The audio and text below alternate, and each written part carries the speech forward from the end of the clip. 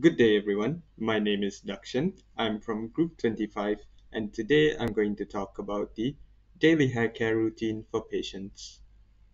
For the equipment that will be needed in our daily hair care routine would be a comb with blunt ends, a pair of gloves, and a towel. Without further ado, I shall begin my demonstration of a daily hair care routine of a patient. For the first step of a daily hair care routine of a patient, you will need to cover the back of a patient with a towel. Now, why is the towel needed? The towel is needed so that you can prevent hair from falling back onto the patient. Now, for the following step, you will require a comb with blunt ends, and with this comb, you will comb the patient's hair from front to back.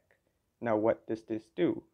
It actually helps to prevent any matting of the hair, or maybe it helps to release any tangles of the hair, and it also helps to improve the circulation of the scalp. It is also recommended if there is a use for oils or something to nourish the hair that it should be applied on the scalp of the patient as we do this process. After the demonstration, you might be wondering what are the purposes of hair care, or maybe the objectives of hair care in a patient, of course.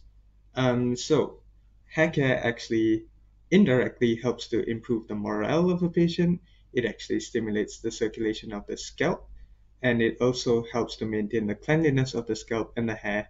It prevents matting. It also promotes comfort and stimulates the circulation of the scalp. Another question that may arise in daily hair care routine is why do you use combs with blunt ends? So actually, by using combs with blunt ends, it actually prevents or reduces the possibility of damaging the scalp of the patient.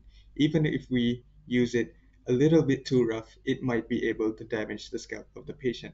So it is better to use a comb with blunt ends as it reduces the possibilities of damaging the scalp.